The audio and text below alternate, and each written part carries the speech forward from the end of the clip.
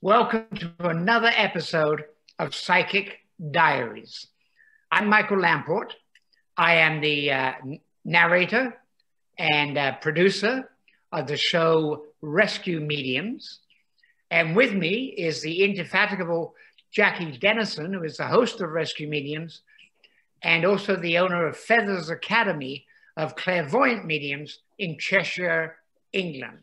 We're so lucky to have with us Dave from Entering the Unknown. And we're going to ask him a few questions about his experiences with the paranormal. So hi, Dave, and thanks for being with us. Thank you, Michael. It's a pleasure to be here on your show. Great. So I guess let me ask the first question. When did you first get involved or had experiences with the paranormal? We first started our team up in 2017. So I started having paranormal experience before that, but it wasn't as strong as what it is now. I seem to have more paranormal experiences now that I've been out investigating than I did before. Whether that's through physical touch or hearing things, seeing things, or in dreams as well, because I get a lot of dreams as well now. That includes past family members, actually. Huh. I love with the dreams how they can do that with you, and it's a visitation. Do you get that prior to going on an investigation? Do you get dreams that will connect you to the place you're going to go to? I don't get the dreams that connect me to the place to go to, but I do get dreams from family members like my dad and my brother, my late brother, and both have been quite physical, where we have hugged each other and spoke to each other. So I know from that it's not a dream, that it is a visitation. Because I actually woke up one time when, after I'd been chatting to my dad, we hugged each other. I actually woke up crying because it was that emotional. So you can really tell when it's not a dream and it is a visitation. Yeah, absolutely. It does. It just feels completely different, doesn't it? Yeah, it does. Yeah. What you can always do as well, Dave, is something that I've done, is ask them if they can leave me a present. Physically, can you physically leave me something for me to find the next day? And very often you find that there's a feather that just appears from nowhere, or a coin that just appears from nowhere, and you just get that feeling. You go, okay, thank you for that. Yeah. Yeah. So I have had I've been getting nightmares as well, where I've been either physically attacked while I've been sleeping, or it's been quite scary where it's woke me up and I've had to snap myself out of it. Whether that's related to what I'm doing now, I don't know, or if it's related to my partner who is living in America at the moment, that's got a lot of problems in her apartment, where she's being attacked, her son's being attacked, and this has been going on for 4 or 5 years now, and it's constantly every night. They get paranormal experiences. And they have seen orbs, they have seen shadow figures, they have seen things out of the ordinary that aren't human as well. So whether I'm getting the feeling of that as well coming through to me, I don't know. Yeah. I mean, that can happen. Any help? She's trying to get as much help as she can. I mean, she's even had the church involved as well, to try and see if they'll come out and do things. They've been out twice, and then the priest that came out wouldn't come back again. They've had mediums there that have gone in with different equipment, and they've had a team in there. They've been doing things with the Ouija board, which I don't think was right at the time. So it's and we have been told that there is a portal at the back of the building. Now the apartment that's the grounds that it was built on, before that was a mansion was there, and they've had contact in this apartment. Now it goes in different levels. It can go from one room to another, and some people in the apartment have left after a year because they can't put up with it. And they've they've heard voices where they've said, this particular one says, I want to go home. I want to go back to Egypt. My partner said, well, Egypt's not the same anymore. It's not like what it was when you were there. It doesn't matter. I want to go back to Egypt. I want to go home. So whether something was taken from Egypt and brought to the mansion that was there before, right, and is still there, it could be buried under the foundations. We don't know. But they think that they've had contact with Anubis and other things that say it's Anubis, but they don't think it is because it's too negative. Yeah. But it is true that Egypt did traverse the ocean very, very early on. They went to, in Canada, they went to Nova Scotia. And there's lots of artifacts from Egypt in Nova Scotia. And, you know, how did they get there? Well, they obviously were transported. So I guess it's the same in the States. Yeah. And they think that's what it is. Something's been taken from Egypt illegally, or it shouldn't have been taken away. And it's attached to this certain relic, whatever's there, and it just wants to go home. So there's lots of other manifestations coming up and lots of activity going on. I've heard voices over the phone when I've been on video chat with my partner. I've heard her son's name called. Oh, yeah? And I've turned around to her and said, did you just call your son's name? And she says, no. I said, well, I've just heard it clear as anything through the phone. When you heard it, Dave, because you said, did you call your son's name? Yeah. Which indicates that you've heard a female voice. Yeah, it was, yeah. So you're dealing with the female energy there. There's, according to some of the mediums that are over there in America, there's several different kinds of entities over there. Yeah. For one, there's a shapeshifter. Actually there's two, and one's negative and one's good. Because they have seen a shape of a dog as well. Dealt with shapeshifters. We've had them on rescue mediums, haven't we, Michael? Yes, we have. Yeah, very, very difficult to deal with, until you find out why they're moving in that way. You know, you've got to get through the layers of energy there. Yeah. The background behind you is Entering the Unknown Paranormal. Yeah, you see it. Yeah, there we go. Tell us about that. What does your group do? We are a team of paranormal investigators, from skeptics to believers to medium that we've got in the team. Andy. Some of us sit on the fence and some don't. Some are believers, some are non-believers. So it's a mixture of everything, really. That's good. And we've just got Gemma now, who's coming in as a training parapsychologist. She's training to be a parapsychologist, so that's going to be even better for us, because she's going to come up with all these experiments where it's going to be more scientific as well, to see what we can prove and what we can disprove, really, as we do investigations. Yeah.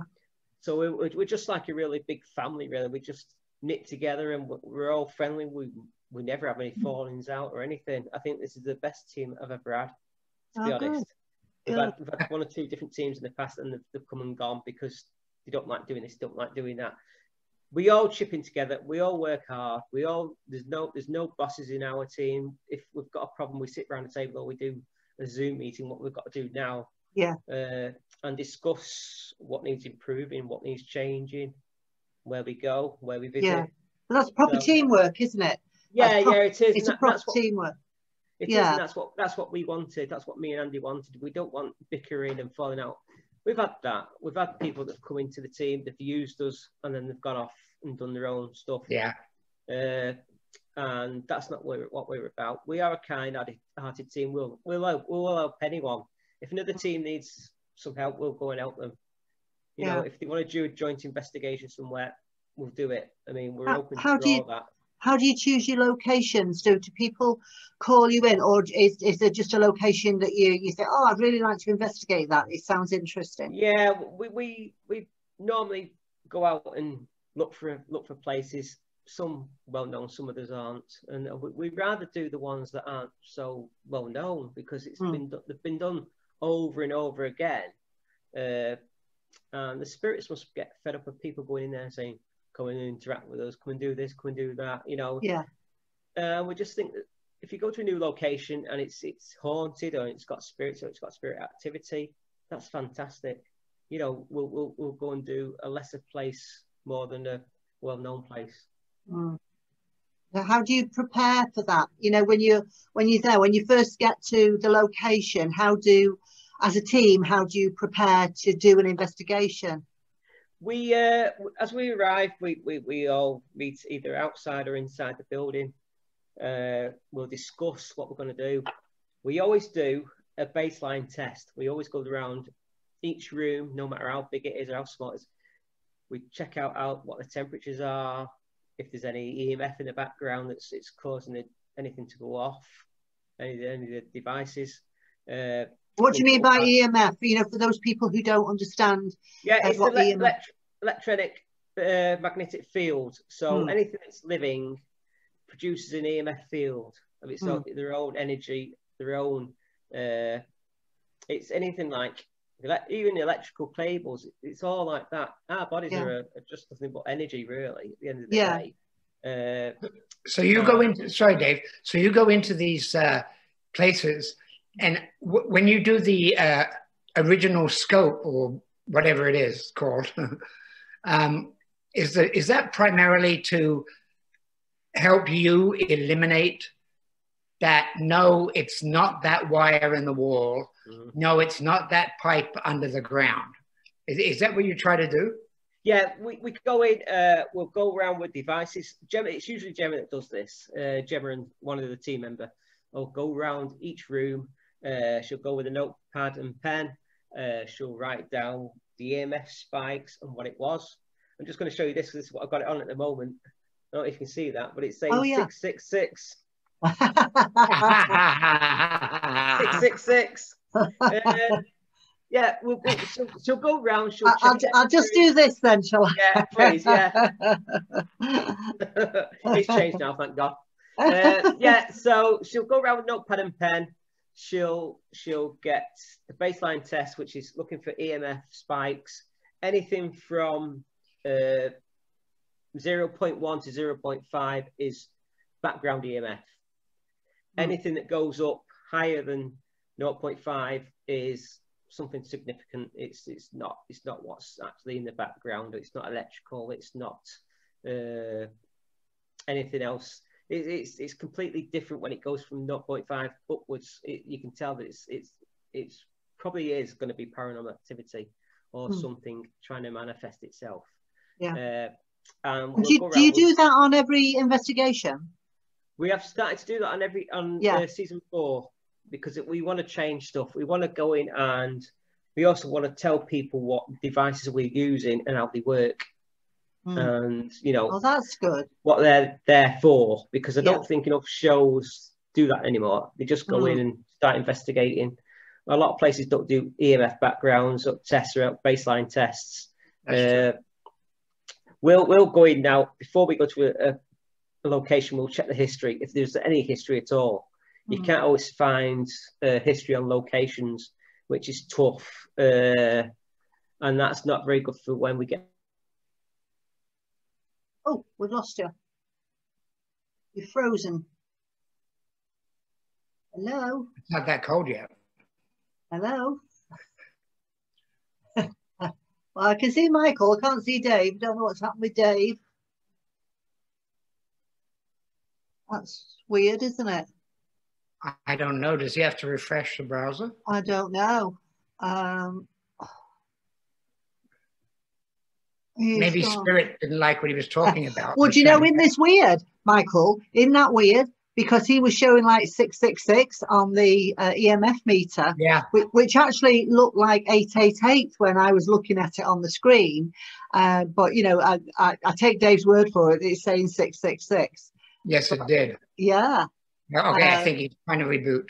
Yeah, he's gone completely. But that is so weird that that's just happened like that. There we go. We should have him in a minute. No video. Oh, there we go. Hey, Dave. Can you hear me? Yeah, we can hear you now. I couldn't believe that. I mean, I was talking away, and the next minute it says, computers crashing, and then the lights on this device started flashing. Yeah, I know. So I've got spirits here this week that have been really mischievous. I tell you, it's... Yeah, well, we've just been talking about that, haven't we, Michael? Yep. And we've saying that it's so interesting that you should be talking. You showed us the meter with the reading on the meter. Yeah. Yeah. And you were talking about your partner in America and all the stuff that's going on there and the fact you're having nightmares. So, yeah, we've both been saying, yeah, oh, maybe because we're talking about that has brought that, whatever that is. Because my spirit guide is Egyptian. Right. Which is interesting. I was talking about that. It's weird because she lives across, not far from her, there's an Army Air Force base. And they're constantly getting UFO sightings as well. Getting what? They're constantly getting UFO sightings as well.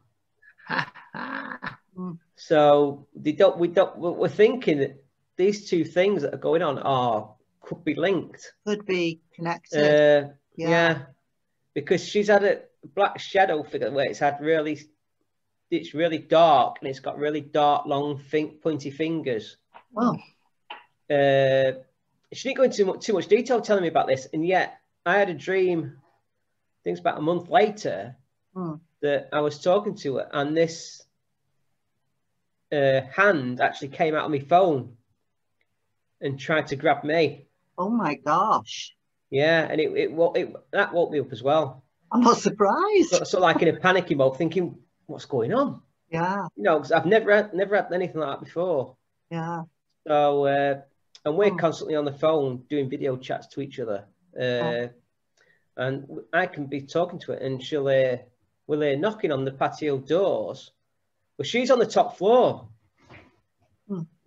So, because I was there one night and there was 2 knocks on the patio door. And I said, who's knocking on your patio door? She said, no one. She said, I'm on the top floor.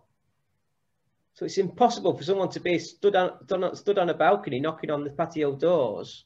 Yeah. So, you know, I've heard things, and yeah. So it's quite a thing she's going through with the ordeal, because they seem to be focusing on her youngest son as well.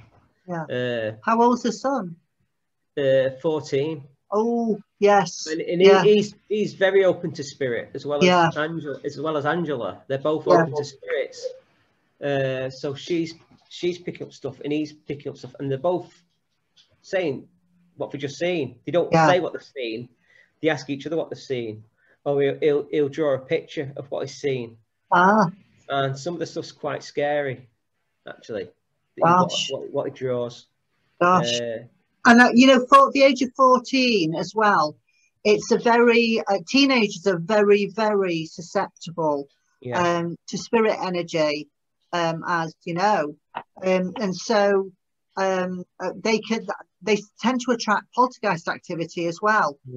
Have you ever come across anything like that, like poltergeist activity, when you've been doing any of your investigations?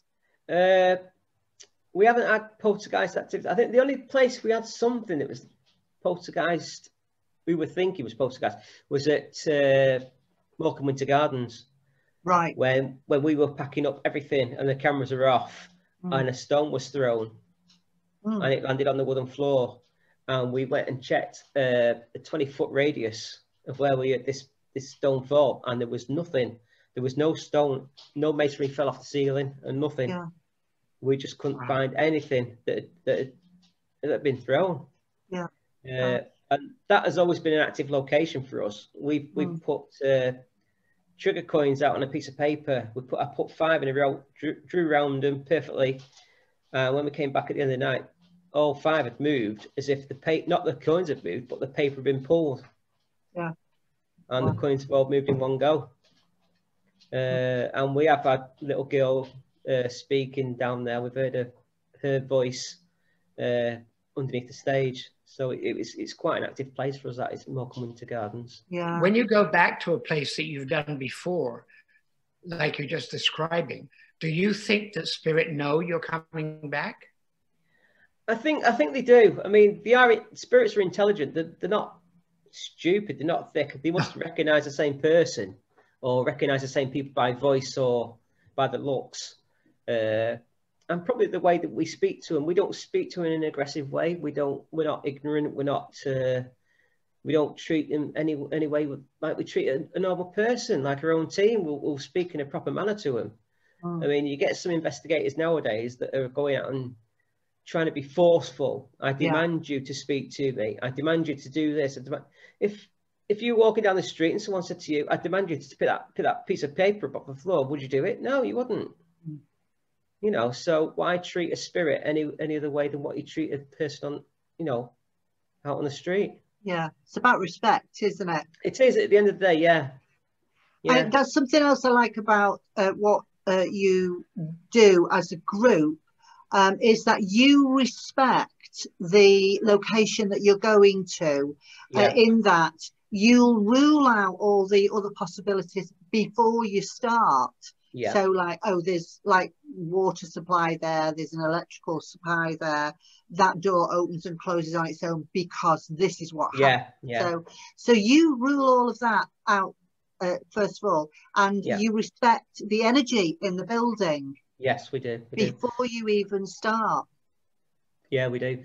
We also, even through the investigation going through the night, if we find a draft or we feel a draft, we'll look for the nearest window to see if it's open or if it's causing a draft. Yeah. Or if there's a door open, it's causing a vacuum where there's a draft coming through.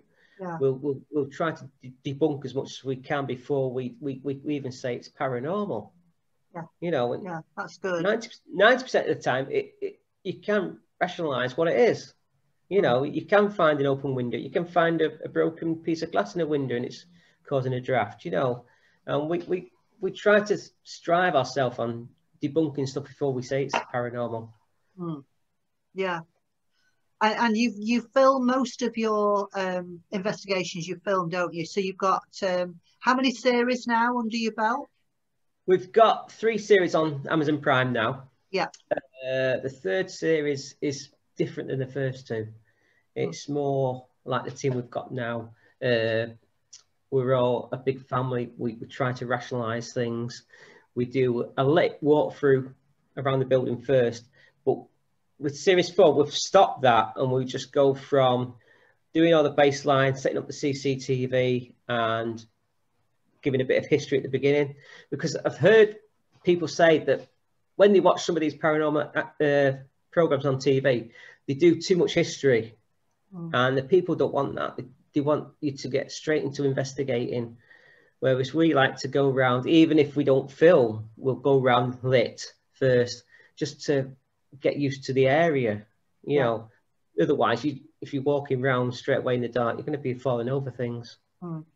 So, you know, we try to keep things simple, and we just, it's going to be completely different in series 4.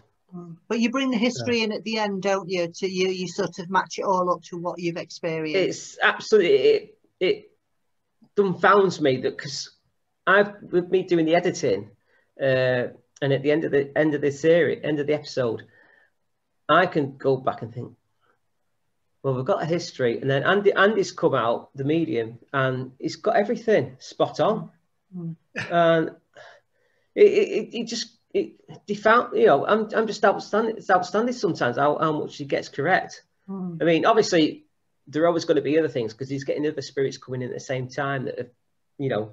Because he's just like, you must know how it is. You get so many people coming in talking at the same time, and you're trying to break it all up to who's talking to you at once. And he does get some really good things coming through. And it's turned out to be one of my best friends I can have, really. I agree with you, Dave, that the history aspect is not what people tune in to see. And that's why, like, for example, at Rescue Mediums, as I think you know, we've done, we do the first 3 acts. See, it sounds like a show now. Not meant to. We do the first 3 acts in what Jackie does, in the research and what the homeowners, And then in Act 4, we do the history. We wait till the end to do the history. Because people could go to the History Channel if they wanted history. Yeah. You don't go to a paranormal channel and say, okay, so in 1066, who was it that got the arrow through the eye? Was it Bill or was it Harold? Yeah. I mean, that's why I try to keep it to a 2 or 3 minute segment at the beginning, just to give the people that are watching an idea of where we are and what sort of little bit of history's there. Yeah. And then at the end, I clarify then with what Andy said, and he's come out with. And I'm saying, well, Andy came up with this, and this is what we found later on when we delved deeper into the history. Because Andy can come up with stuff that's not even, you can't even find on the internet. Yeah, well, that's good. You know, it's just really, you know, like I said, I can't say enough about him because he just comes up with so much stuff. I mean, I've been out walking with the dogs and I've been doing a live, and Andy's come on the phone and he says, just go back a bit. I said, what do you mean, just go back? He said, go back about 20 feet. I said, why? He says, because the young lady's committed suicide there. And he's given me the first name, and he's tried to get the second name as well, but he doesn't always get it, which is a shame. It must be frustrating for him. And the stuff that he just comes up with straight away, I've got someone here now talking to me, says, because we did a bit on our show the night with him, because he kept moaning about, you don't have me on there, do you? So we got him on, and he says, he's talking away and we're asking him questions. He said, I've got someone here now, he's trying to butt in, and, you know, and he says, I'll leave him till I've finished. So it's like we went to... That's the show that you're talking about now, Dave. That is your chat show that you do with Gemma, isn't it? Yeah, it is, on a Wednesday night, and we just have different guests on. That just came about because with the COVID, there was nothing going on. You couldn't go out investigating.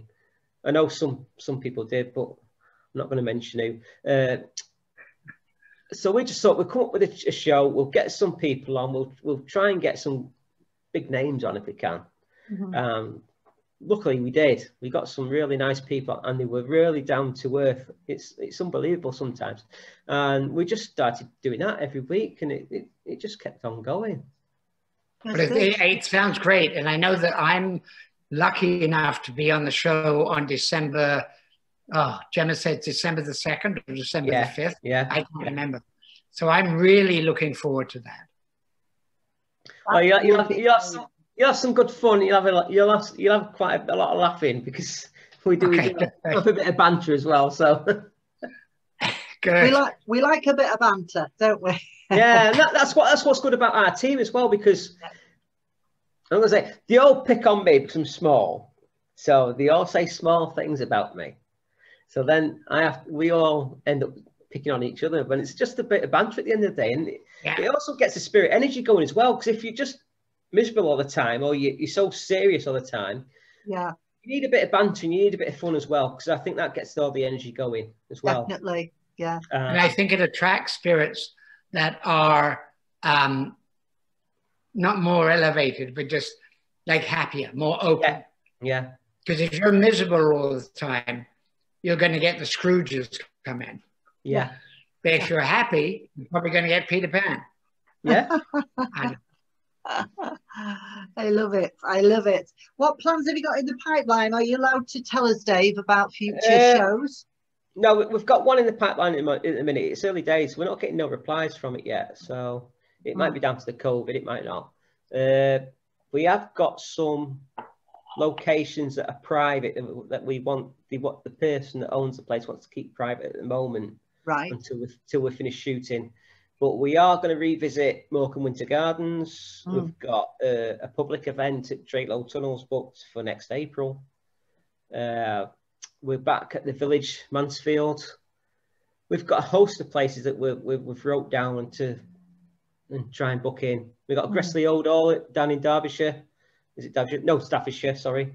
And we've got other locations, like I said, booked. And I mean, we're trying to keep to the lower venues, like we said. I mean, some of the venues are quite dear. I mean, we did want to do some of the castles around the UK, but they're just asking too much for too little places to investigate, actually. Yeah.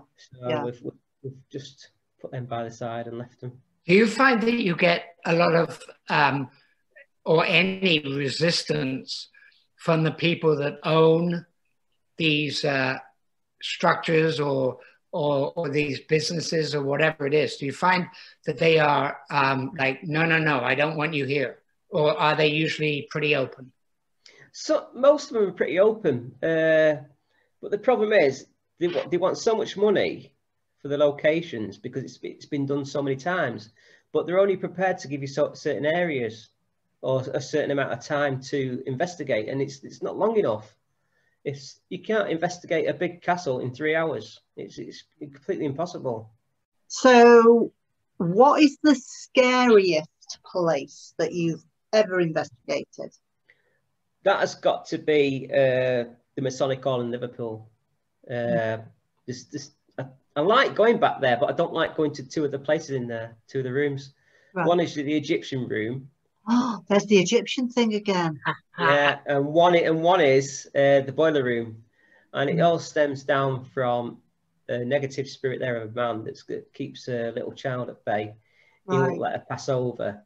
And every time I go to them two locations in that building, I take on the persona of that girl. So I get scared. I start getting the heart starts beating. I start getting emotional, where I start crying.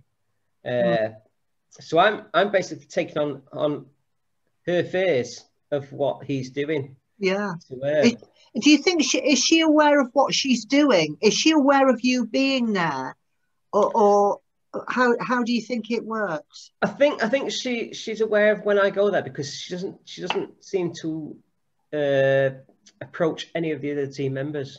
It's always me. Yeah.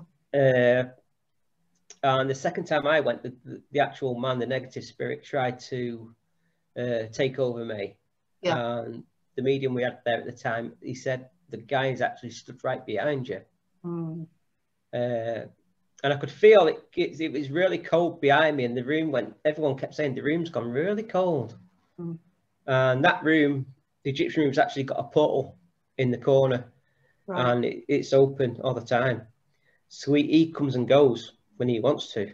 Oh gosh, I'd have to close that portal. Yeah, I would have to close it and seal it and put somebody guarding it. I really would. Yeah. So she's obviously attached herself to you because she feels secure. Yeah.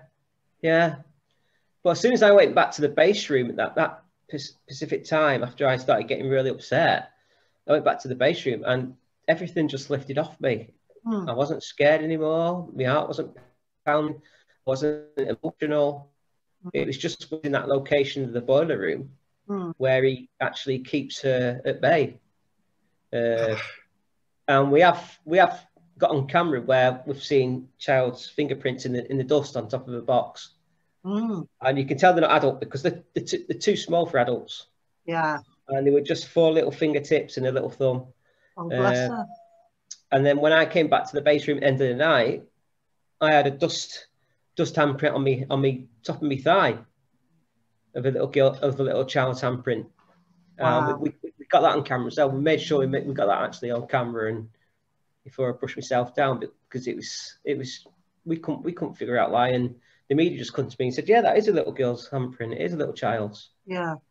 Because we were discussing whether it's big enough to be a child or if it was too big and it was an adult, but we said no, it's a little child's.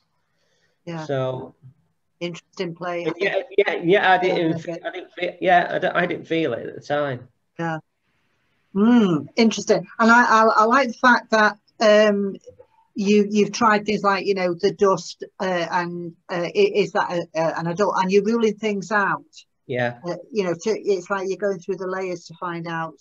Okay, and going through the feelings as well. So, do you work with a spirit guide? Do you protect yourself before you go on to these any of these locations? I'm one of these people that say no. I don't want protection because I like to be open to everything. Oh, I'm cringing now. I'm cringing. The That's probably why I get so much paranormal activity in the house. Yeah. That's the rest of the team do. Andy makes sure that everyone's protected.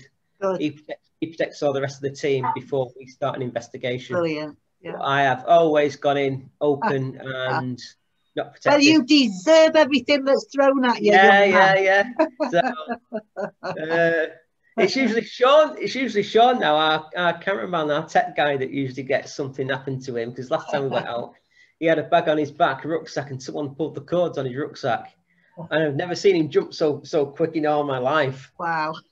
So yeah. Well, but going in unprotected is like riding a motorbike without a crash helmet. Oh my God, it is. You're right. As long as you can deal with whatever comes your way, I think you're okay. Jackie's a very big. She loves the protection aspect, but if you can deal with it, then yeah, I agree. When you're way more open. I think if you're more open, I think you are susceptible to getting more interaction with spirit in the way of them touching you. I've been to a number of places now where I've had a little girl hold my hand, and the medium has seen that. He's seen the girl actually holding me 2 fingers. And I've been poked in the back at another place. So I don't know. It's just me. Well, you see, that's the thing, because I allow spirit to overshadow me, whether it's on rescue mediums or whether it's on investigation. But I do it for a reason. I do it so that I can get the story as quickly as possible. That's why I allow it to happen. Yeah. But I'm always grounded and always protected before I do that, and that's to conserve my energy, not to stop spirit connecting with me, because I open all my chakras before I start. Yeah. So I'm very, very open. So I'm aware of, somebody touching my face or blowing on me or walking past or anything like that. But I'm protected. So that's why I do protection, is to conserve my energy levels, not to protect me from spirit energy. And I always make sure I close down when I finish, because I don't want any of them coming home with me. They can, if I can't help them over, they can stay where they are. That's one thing we always say, that on an investigation at the end of the night, we always turn around and say, the spirits that are at this location, you cannot follow his own. You must stay where you are. Yeah. Because some I know a couple of people have had something follow them, but I never have. Touch wood. Yeah. No, they come through a telephone at you with the hand. Yeah, they do. So we always say you can't follow his own, even if we're doing an urban explore investigation, because we do that as well now. We go to places and we the investigating as a paranormal team, and we always say at the end of the night, you can't follow his own. You must stay here. You cannot follow his own. So. And hopefully they'll take note. Yeah. Do you know what, Dave? It's been absolutely fascinating talking to you today. And I know Michael would agree with me when I say we'd love to have you back on to hear more of your exploit. Yeah. It'd be an absolute pleasure. It would be absolutely wonderful. Yeah, truly it would. And we'll put a link at the end of the video to how people can get in touch with you, where they can watch your shows. I mean, you're on Amazon. You've got all of the 3 seasons. Have you got on? Yeah. On Amazon, and you're just about to do the 4th when COVID's all the restrictions are lifted. We're actually doing we've got a spin-off series coming out as well on Amazon. Oh, great! Which is just me and Sean, the tech guy. We do the urban exploring paranormal. So there's an urban exploring paranormal one coming out as well. So that's brilliant. Just, I think, 8 episodes, I think. I look forward to looking at that. And then, people can also see you on veryparanormal.com as well. And they can get you on Facebook with your chat show with Gemma. Yeah. Every Wednesday. Yeah. Every Wednesday. Just type in Entering the Unknown Paranormal on Google, and it'll just come up with everything that's associated with us. Brilliant. Well, thank you very much, Dave, and we'll see you again. Thank you very much. Thanks, Michael.